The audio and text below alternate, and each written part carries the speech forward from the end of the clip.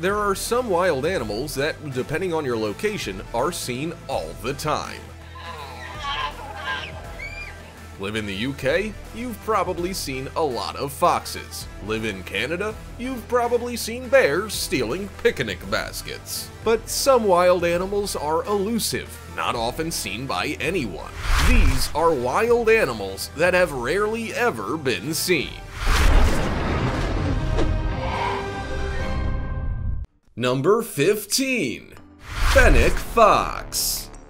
Are you bored of owning cats or dogs? Want something a little different? Well, a fennec fox may just be the next best thing. That is, if you can find one of these hard-to-spot animals. The fennec fox is a canine from Africa that, believe it or not, can make the perfect pet. They are about 2 or 3 pounds, have 6-inch long ears, and can be trained to use a litter box. They can even eat a high-quality cat or dog food if owning one is legal in your neck of the woods. Fennec foxes purr when they're happy, and they are very social animals.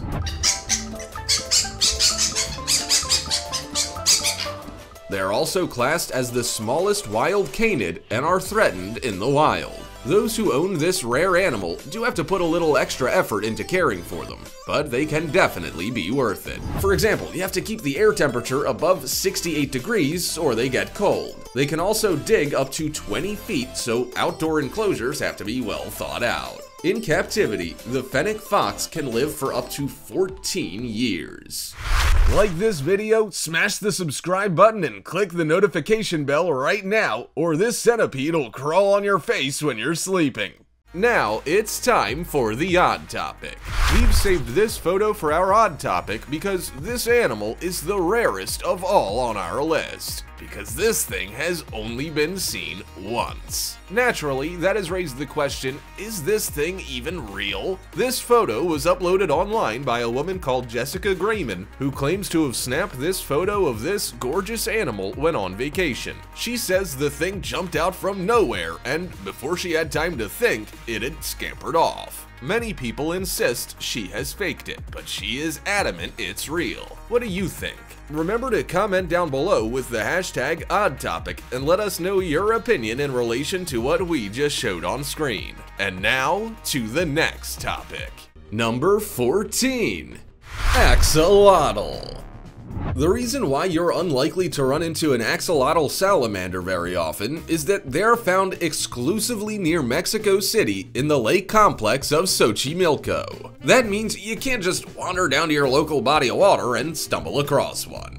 Axolotls are pretty exciting little critters. They retain their larval features, which means they have a dorsal fin like a tadpole and feathery gills, but they also have legs. They even live permanently in water, so they lurk around the canals and lakes of Xochimilco. Axolotls are also related to the tiger salamander, and they are usually mottled brown or black. Captive specimens can sometimes be white. Even though they can grow up to about a foot long, most tend to be around half that. They can also live for up to around 15 years and feed on worms, crustaceans, fish, insect larvae, and mollusks. Believe it or not, axolotls can make excellent pets, but they're just not something that you see all that often in the wild or even in someone's home aquarium setup.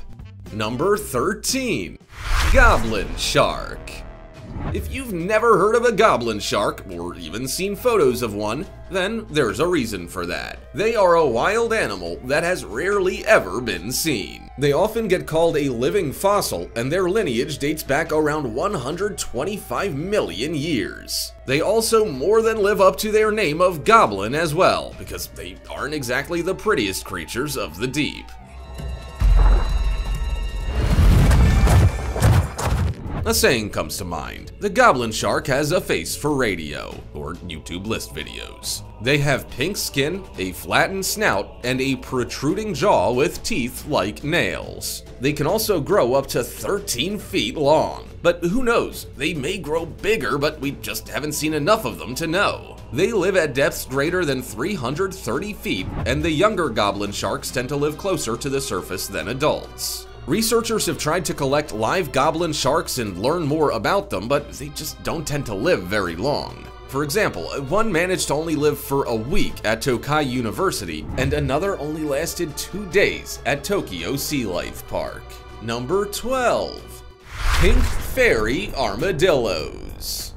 Armadillos are pretty impressive little critters. After all, how many animals can you think of that look like they have suits of armor on their back? But then you see a pink fairy armadillo, and this 6-inch long animal just takes it to the next level. It has a pink bony shell on its back and a white furry body. It's also the smallest of all 20 different armadillo varieties. But if you think you can find the pink fairy armadillo roaming around anywhere, then you'd be wrong. Scientists actually don't know all too much about them because they're quite elusive. They are nocturnal and found only in Central America. They also burrow underground and aren't seen too often by anyone. Unfortunately, they're not only hard to find because they live underground, but because their homes are under threat as well. Much of their habitat is being made into farmland. Field plowing and cattle grazing, not to mention pesticides that kill their food supply, are putting their population under threat. It may not be all that long until you never get the opportunity to see a pink fairy armadillo. Number 11.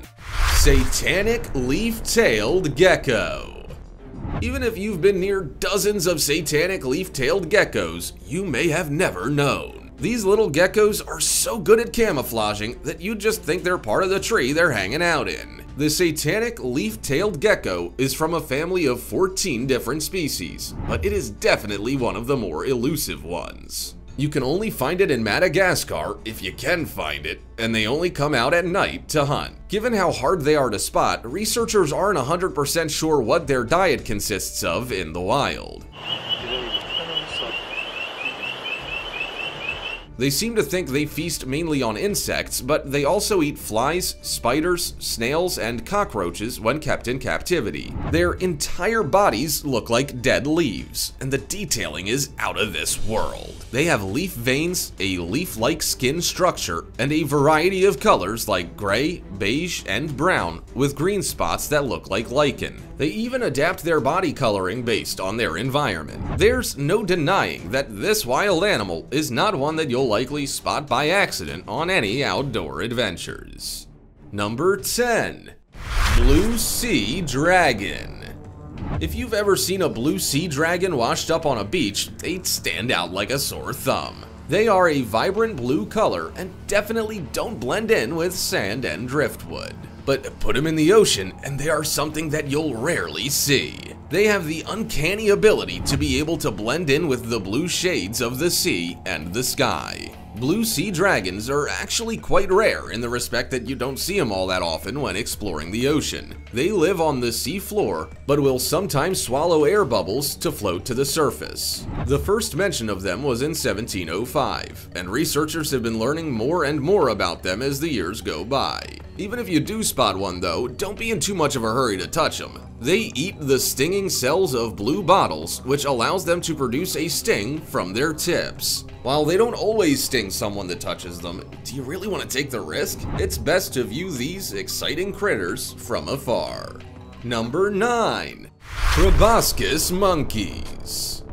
Even though the population of proboscis monkeys is decreasing, that's not actually why they're a wild animal that's rarely been seen. Instead, you won't come across them because they are native to Borneo. They are endemic to Borneo's jungles and tend to live around swamps, coastal mangroves, and rivers. Sometimes they'll explore land for food but tend to stick to the same area. They also live in organized harem groups, which means they have one dominant male and up to 7 females,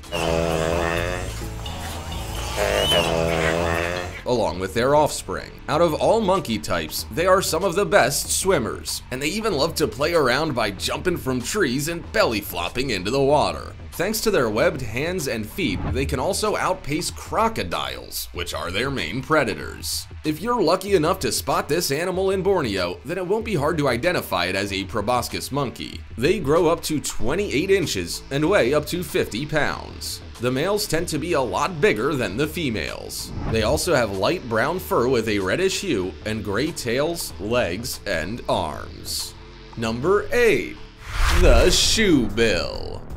If we were to tell you that birds can eat crocodiles, then you'd probably call us liars. And in most cases, you'd be right. What kind of mutant bird could chomp down on a crocodile? The shoebill. That's what. Even though this is a wild animal you would rarely see, you probably aren't going to be all that sad about that fact. They are easily one of the most terrifying bird species on Earth.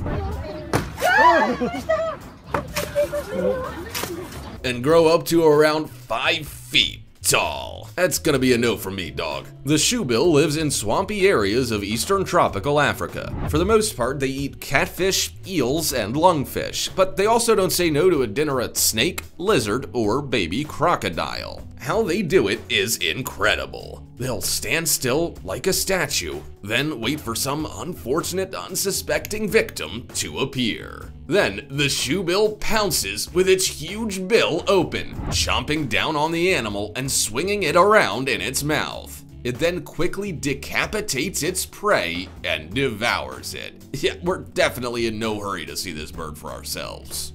Number 7. Saiga antelope. Out of all mammals to roam this earth, the saiga antelope has reported the fastest decline of any species. While there used to be millions of them roaming around North America and Europe, around 95% of saiga antelopes are now gone. In 2015, around 2/3 of the entire saiga antelope population, about 200,000, died. In a matter of weeks, a bacterial infection wiped them out before anyone could do anything about it. Because of that, they are classed as critically endangered.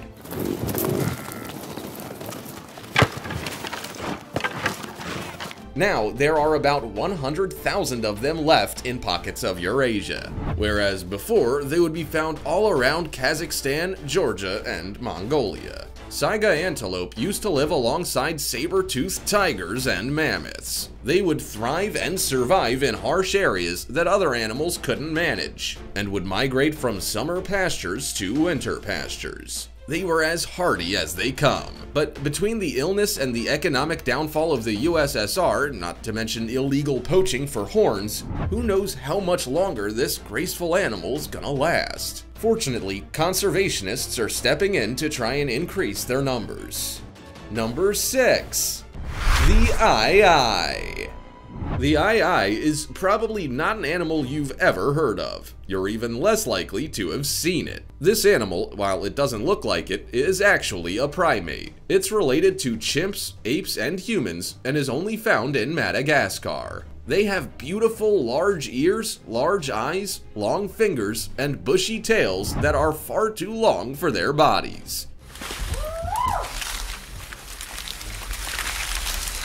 They are also black or brown and have pointed claws that let them dangle from trees. Most people will never see aye-ayes for themselves, and there are a couple of reasons why. The first is that they spend the majority of their lifetime in rainforest trees. They rarely spend time on solid ground. They're also nocturnal, so they'll hang out in their leafy nest hidden away from prying eyes. The other reason is that their population is dwindling. Many people native to Madagascar see them as omens of bad luck, so they used to kill them on sight. Now they are protected by law. However, their habitat is also at risk, which puts added strain on their dwindling numbers.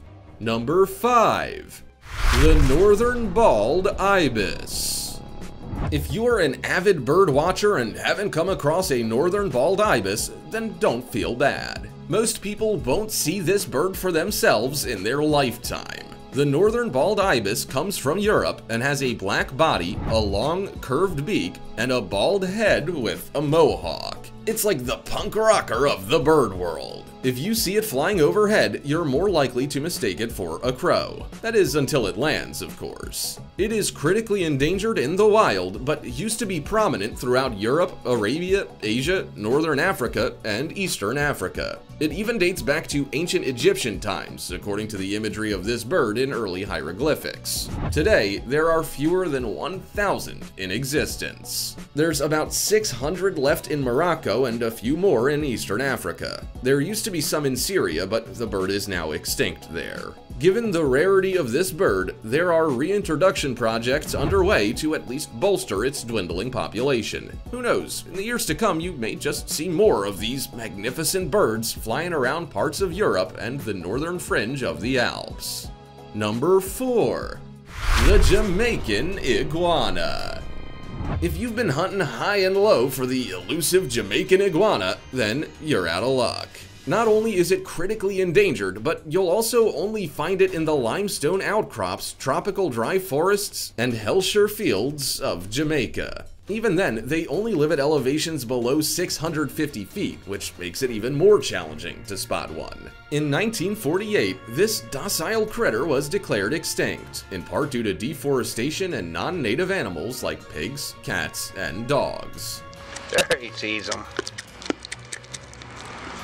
But then, in 1990, a small population of them was discovered. Now, there are up to around 200 in the wild, and more in captive breeding programs. They grow up to about 16 inches, and they mainly feed on fruit, flowers, and leaves. They can live for around 20 years, but their reproduction rates are not the best.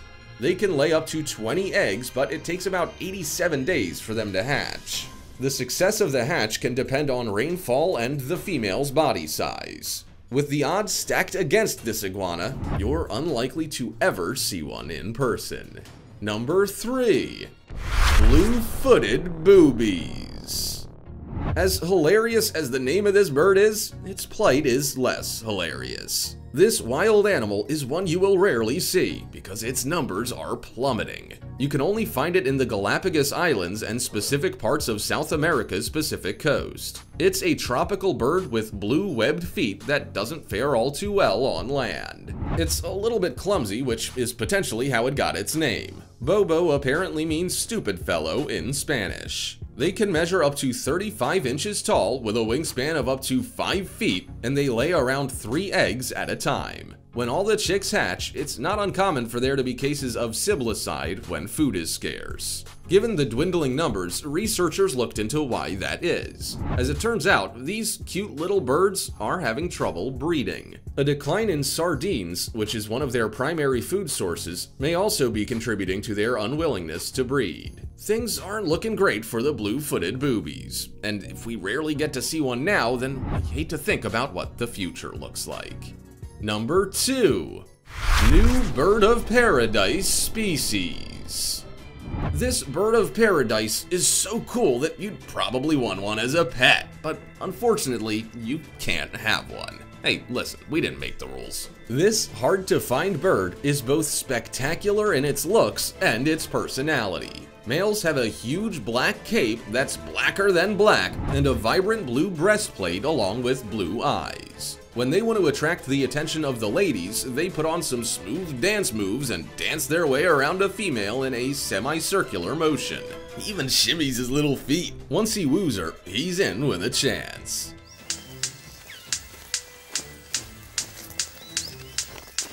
Up until recently, this striking bird was thought to be one of 43 birds of paradise. But as it turns out, it's a unique type of bird called the Vogelkop Supreme Bird of Paradise. Aside from a few small differences in their looks, their dance moves are different from other birds of paradise species as well. Some bend their knees and bounce, while the Vogelkop will shuffle and glide. They also sing a little differently from other species as well.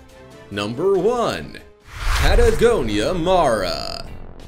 If you're traveling around central and southern Argentina anytime in the future, then you may be fortunate enough to come across the Patagonia Mara. This near-threatened animal's like a mashup of several different animals, which makes it quite intriguing to look at. Basically, this little critter looks like it's the result of a hare or rabbit getting a bit too friendly with a deer. It has long legs, the body of a hoofed animal, long ears, a short tail, and a 27-inch body. They usually weigh up to around 35 pounds. They also have 4 toes on each front foot, but 3 on their hind feet. All of their toes have incredibly sharp claws. The Patagonia Mara can walk, hop, stot, or gallop, so they get around in many different ways. They tend to travel in mated pairs and mate for life. Everything about this creature's interesting, but you don't often see them out in the wild. They prefer to live in grasslands and bushland, but drift around depending on where they can find the most food to eat.